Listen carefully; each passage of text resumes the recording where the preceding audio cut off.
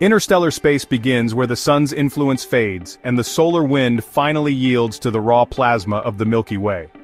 Since 2017 we have confirmed just 3 visitors from that vast realm: the puzzling Oumuamua, herald of surprises, volatile comet Borisov, and now the outsized newcomer 3I Atlas. Each object is a priceless sample return mission delivered for free by nature, letting us probe chemistry, structure and age far beyond the planets. Tonight we collect every solid fact astronomers have pieced together about this latest cosmic ambassador. Beyond the heliopause, our interstellar visitors. The solar system's frontier is the heliopause, a shifting magnetic shell standing roughly 18 billion kilometers from the Sun. When Voyager 1 pierced that frontier in 2012, its plasma detector confirmed the long-predicted transition into interstellar space. Densities jumped, solar origin particles vanished, and cosmic ray counts spiked.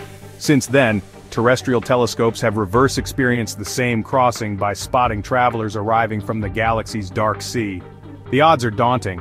Dynamical models suggest only a few hundred-meter-scale bodies wander through the inner solar system each century. Yet modern wide-field surveys and continuous sky patrols have already netted 3 confirmed interstellar objects in just 8 years. Their hyperbolic speeds, inbound directions, and inability to be captured by solar gravity reveal origins that lie light-years away.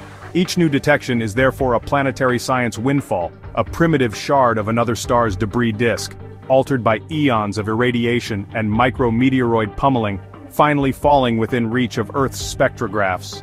As instrumental sensitivity grows, researchers expect a steady trickle of similar emissaries, gradually transforming exotica into a statistically rich field of comparative planetology. The third visitor, 3I/ATLAS Discovery. On June 2025, the twin Schmidt telescopes of the Asteroid Terrestrial Impact Last Alert System swept across the pre-dawn sky and registered an object moving too fast to be bound to the Sun.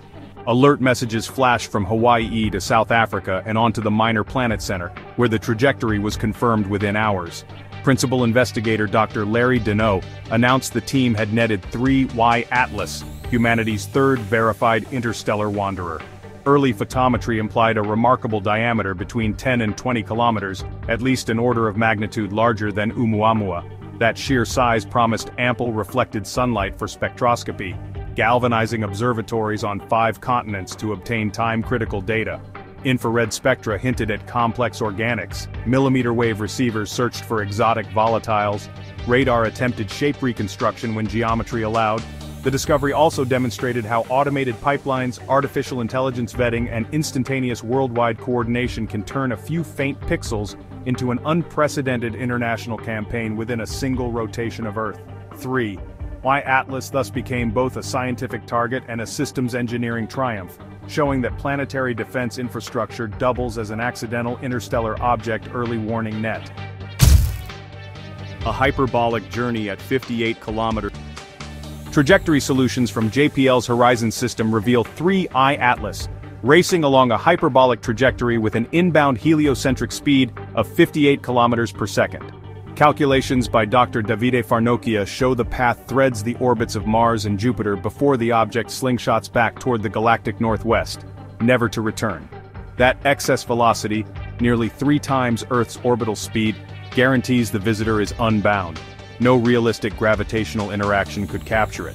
Dynamical backtracing suggests 3Y Atlas last crossed the galactic plane 30 million years ago, and may have originated near the Carina Sagittarius spiral arm, though stellar encounter uncertainties are large. During its brief stay it will feel weak but measurable tugs from planetary masses, allowing researchers to test n-body propagation codes under extreme boundary conditions. The rapid passage also forces astronomers into a sprint. Every observing window must be filled, sometimes with instruments never before aimed at the same target in a single night. Lessons learned from these coordination drills will feed directly into mission concepts such as ESA's Comet interceptor, designed to launch quickly toward the next unpredictable celestial visitor. Brightness, rotation, and the 29-hour cycle. Time series photometry from the Nordic Optical Telescope reveals these quasi-periodic brightness swings of about 9/10 of a magnitude. This maps onto a rotation period of, well, around 29 hours. Data from the European Southern Observatory confirm an irregular, likely elongated body. Its long axis could exceed 9 kilometers, which is quite something. Now if we invert the light curve, it suggests an axis ratio of approximately 3:1. This is comparable to Oumuamua's extreme proportions but on a much grander scale. The stability of this amplitude argues against the idea of loose rubble. Instead, it seems that 3I/Atlas might possess a cohesive monolithic core. This core is likely overlain by mantling regolith that accumulated during its galactic journey. Surface scattering models propose alternating patches of dark carbonized crust and brighter, possibly icy facets. These rotate into sunlight, driving the observed flux pattern. Continued monitoring aims to detect Yorp-induced spin-up or subtle precession. These phenomena could reveal internal density gradients. Polarimetric measurements planned for Perihelion will test whether charged particle implantation or interstellar UV processing has glassified surface grains, a state never observed on indigenous comets. So, every rotational cycle opens a time-lapse window onto geological processes, operating far beyond the reach of any spacecraft. Coma, tail, and cometary activity. Solar heating at 1.5 astronomical units would normally trigger vigorous sublimation in an ice-rich nucleus. Yet, the Spitzer Space Telescope detected only a whisper of carbon monoxide and carbon dioxide. Lead investigator Dr. Colin Snodgrass suggests that cosmic ray gardening over millions of years may have sintered 3I/Atlas's upper meters into an insulating crust. This crust throttles volatile escape. Ground-based narrowband filters isolate a tenuous cyanogen halo, but production rates are nearly 2 orders of magnitude below those of Comet Borisov at a comparable distance. Radar attempts from Goldstone found no large dust grains, which is consistent with a surface depleted in friable material. The resulting weak coma and filamentary tail defy classical comet models. This suggests either an unusual primordial composition or extreme evolutionary processing. Should deeper layers ever fracture, a sudden jet could alter the trajectory. This would offer a real-time test of non-gravitational forces on an interstellar scale. Monitoring continues around the clock because even a modest outburst would provide precious gas for isotopic assays. This could potentially distinguish whether the body formed around a metal-poor population 2 star or within a young planet-forming disk more like our own nebular cradle. Oumuamua versus Borisov versus 3I/Atlas. Comparative planetology now has 3 data points beyond the heliopause. Oumuamua, flagged in 2017, was a cigar-shaped 200-meter object. It had perplexing non-gravitational acceleration but no detectable gas.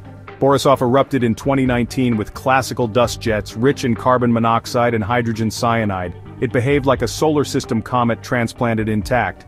In contrast, 3I/Atlas is 10 times larger than Oumuamua. It shows Borisov-style composition signatures only faintly and rotates slowly.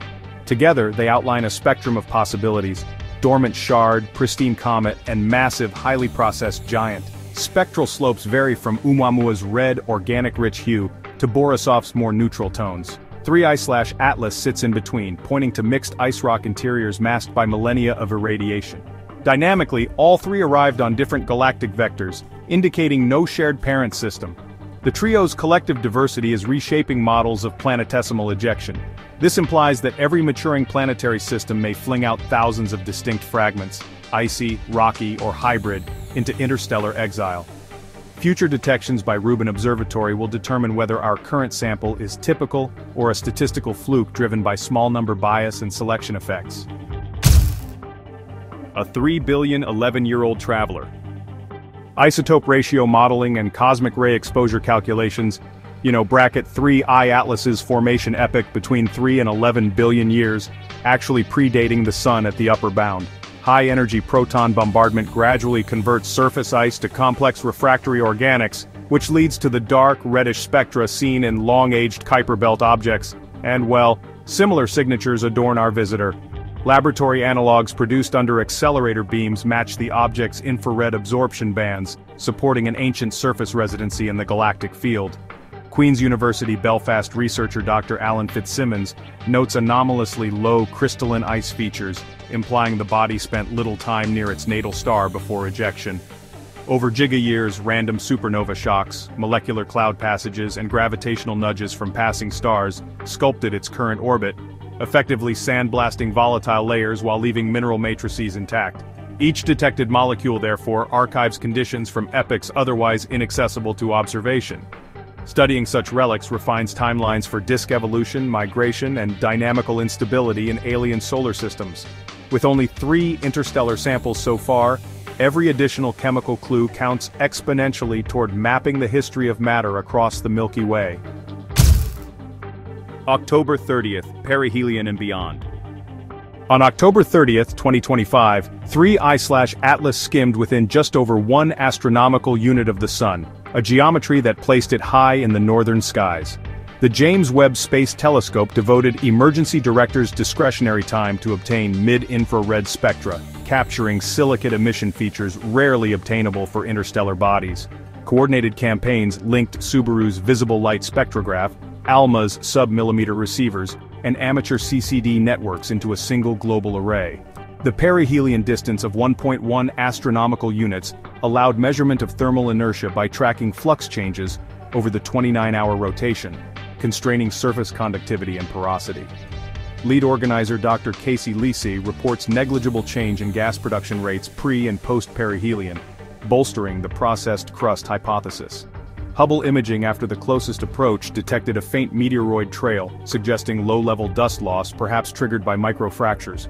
Precise astrometry during solar conjunction refined mass estimates via non-gravitational drift constraints, yielding a bulk density around 1.8 grams per cubic centimeter, denser than comet nuclei but lighter than stony asteroids. As 3I/Atlas recedes, radar pings and thermal mapping will continue until signal-to-noise evaporates, freezing an irreplaceable dataset for decades of post-mission analysis. Future observations and scientific opportunities. The forthcoming Vera C. Rubin Observatory promises to transform fleeting luck into routine science, with its legacy survey of space and time projected to discover dozens annually of interstellar objects as faint as 24th magnitude. Pipeline architect Dr. Michelle Bannister is configuring machine learning classifiers to flag hyperbolic motion within hours, enabling rapid response spectroscopic triage. Complementary radio searches at FAST and Meerkat will probe for OH masers produced when unprocessed ices meet sunlight, while ESA's proposed Comet interceptor could be retargeted to chase the next sizable wanderer. Astrodynamicists are refining solar sail trajectories capable of 5 astronomical units per year departures, potentially intercepting outbound objects for close-up imaging or sample capture. Coupled with isotope microanalysis, such missions would revolutionize understanding of galactic chemical gradients, delivering ground truth unattainable by remote sensing alone. Moreover, interstellar grains embedded in Earth's atmosphere, first cataloged by NASA's Stardust mission, could be chemically matched to parent bodies like 3I/Atlas, linking macroscopic dynamics with microscopic composition. These interdisciplinary strategies will crystallize a new subfield, galactic small-body science, uniting astronomy, planetary geology, and heliophysics under a single question: how does matter move, evolve, and mingle across star systems? Conclusion and cosmic perspectives. In a single decade, humanity has advanced from 0 confirmed extrasolar planetesimals to detailed dossiers on 3, culminating in the colossal Robert Warwick discovery lineage that now includes 3I/Atlas. Each arrival widens our chemical dictionary, tests dynamical models, and reminds us the solar system is porous, not isolated. The study of interstellar visitors transforms accidental alignments into deliberate natural experiments, revealing chemical signatures forged under alien suns. Ultimately, these bodies invite a profound, humbling realization. Planet formation, collision, and ejection are universal, scattering shards of distant worlds throughout the galaxy. As surveys grow sharper and propulsion methods bolder, future scientists will map these shards into a web of shared origins, dissolving the parochial notion that samples must be fetched by billion-dollar probes. Instead, the galaxy occasionally mails postcards in the form of ancient rocks, carrying isotopic clues and perhaps organic seeds. Harvesting their stories will redefine planetary science from a solar system discipline into a truly galactic understanding, linking every world, seen or unseen, into a dynamic, ever-exchanging community of matter. 3I/Atlas is already dimming, yet its data trove will inspire research for years. Whether colossal comet, irradiated asteroid, or something even stranger, it confirms our cosmos is alive with wanderers older than Earth itself. Which mystery intrigues you most? Its muted coma, ancient chemistry, or breakneck speed? Let us know in the comments. Like, share, and subscribe to Sci and Y for more journeys beyond the heliopause. Until next time, keep looking up and stay curious.